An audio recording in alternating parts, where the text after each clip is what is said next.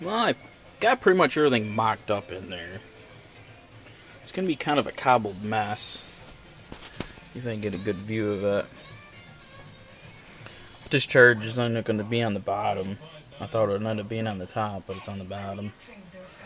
Got the top bracket that goes over to the coil mount. I have to figure something out with the coil mount.